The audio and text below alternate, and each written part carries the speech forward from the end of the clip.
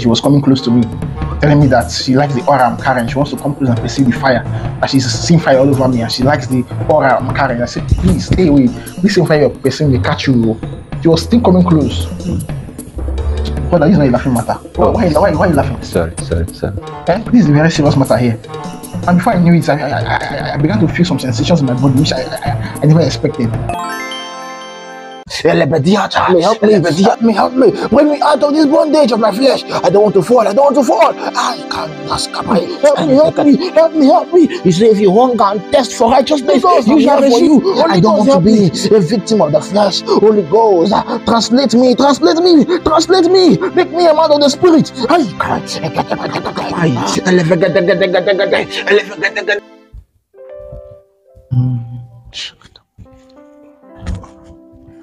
But Alex, since you are praying intensively, You can't imagine the realms I've gotten to. my God, I prayed for 8 hours. And in this prayer, this encounter was raw. I saw angels.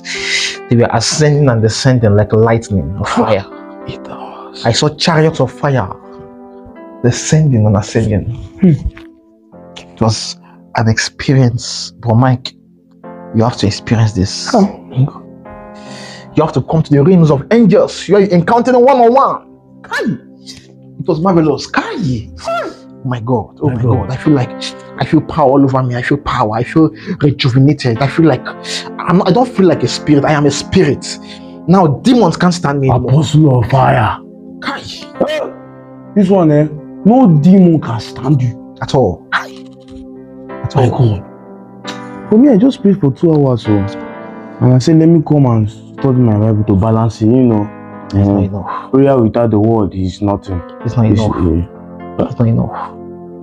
There are dimensions you cannot ascend on 2 hours prayer. You must wait and tarry until your flesh dies. When your flesh dies, then the ascension becomes complete. And then no temptation can stand you. You can withstand any temptation because you prayed for hours. I can be like you, Alex. The Lord will help us. The Lord will help us. The Lord must help me. No, He must help me. 8 hours.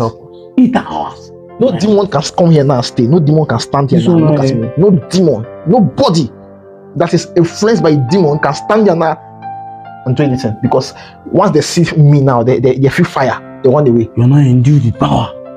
Who is this person? This unbelieving sister. See, it's not when people are becoming. The Lord is helping our lives to be on fire. Then, when you're cold, now they'll not call you. Now that you're on fire, they are calling you now just to get your attention. Hello, Sister Precious. Hello, Brother Alex. How are you doing today? Brother Alex, I'm not fine. You forgot me.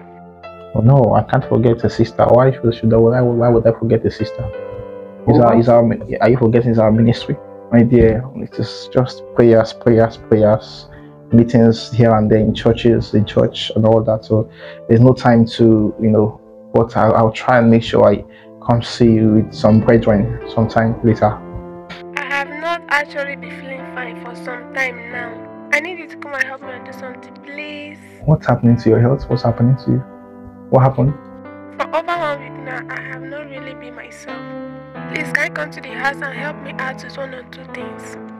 I should come to your house. Yes, please. Yes. And you are alone in that house? Yes, I'm the only one. My roommate is not around.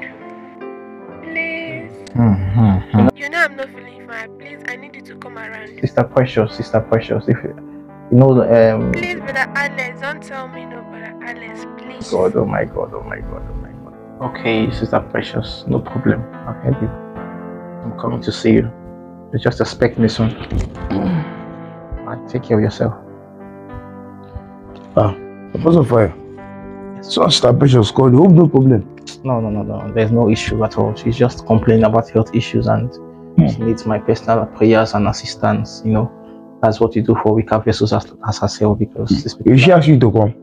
Yeah. She wants me to be around her place where I'm going to be helping her with some chores. Why don't you call and tell her, let's see in church?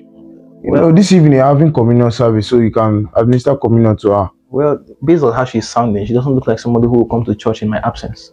She needs me to be in that place to motivate her, you know, so she can come around church later. It's well. Let me go and see her. Okay. Okay. So my advice to you, mount garage round about your house. My brother, my heart is already mounted. Before now, the garage is already mounted. She can't try any rubbish. I'm a man of fire. She comes close to me, the fire will catch her. My God. And she will speak in tongues. Oh, you understand when I come back. No problem. All right, take care of yourself. Take care of yourself. Oh. That's 2 Corinthians chapter 6 verse 1. He said, "Be ye not unequally yoked together with unbelievers. For what fellowship had righteousness with unrighteousness?" Do you know there are unbelievers in the house of God claiming to be believers? A brother did something to me the right time. I was like, Alex, what's up now? What's happening? What happened? Hi, Sister Precious. I messed up. You messed up how? I don't understand. You left here excited after your 8 hours marathon prayer. Just messed up. How is Sister Precious? Hope she's fine. Brother, I messed up big time. I just balanced this remaining to Bulabai. Jesus. I don't to myself. What are you talking about? What happened? What actually happened? What happened? I invited me over to her place innocently with the fullness of the Spirit of God. I went there and I helped her with some chores in the house which she was not strong enough according to her. And before I know it, lo and behold, when I got there and after helping her with the chores, it became strong. Suddenly, this sister began to come close to me. And I was just sitting innocently in my own chair. She was coming close to me, telling me that she likes the aura I'm carrying. She wants to come close and perceive the fire. That she's seeing fire all over me and she likes the aura I'm carrying. I said, please stay away. This same fire you're perceiving may catch you. She was still coming close. But that is not a laughing matter. Why are you laughing? Sorry. This is a very serious matter here. And before I knew it, I began to feel some sensations in my body which I never expected. All the prayer I prayed, everything drained in that place. All the prayer, everything, I forgot the fact that I prayed for 8 hours. And before I knew what was happening, what happened. And then now, the fire I carry now is not even 100% of the fire. 1% of it is not even remaining anymore. Everything is gone. It's gone. What is this one? Is it wrong to pray? What is happening? Bro. Everything just drained. Bro, Alex. Why is there must be a contention of that prayer? There must be a contention. They'll be raising against you. Let me tell you something. Running away from sexual immorality is more of discipline and setting boundaries, much more than fasting and prayer combined. Prayer and fasting alone will not save you from that. You have to set boundaries. You have to discipline yourself on what and what not to do, where and where not to go at every point in time.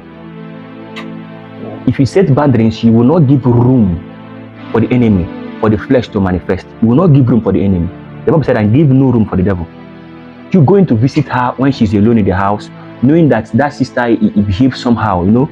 The devil can send any arrow and anything can happen.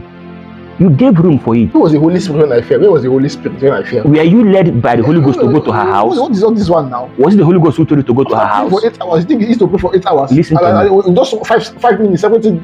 Now, listen. Now, tell yourself the truth. Were you led by the Holy Ghost to go to her house? Did you hear the voice of God before going there? I didn't hear any voice, but I felt fire all over me. That is it. Fire was too much. Fire was too much. So you must set your boundaries. If you know you must run away from social morality, you must set your boundaries. Don't give room for the devil. But not going now. The issue is the brother is not caring. Listen, it's too spiritual. It doesn't matter what they say. As long as God is happy with you, that's it. Please, that's by the way. Please, let's pray. Let's pray. All this thing, let's pray. Please, just go. Let's pray. Just go ahead and pray in the spirit. Let's pray. Vrakisko Pandilekai, Samakio Varadia.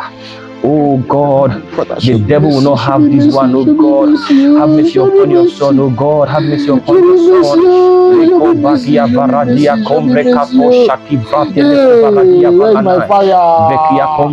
Where's my fire? Where's my fire?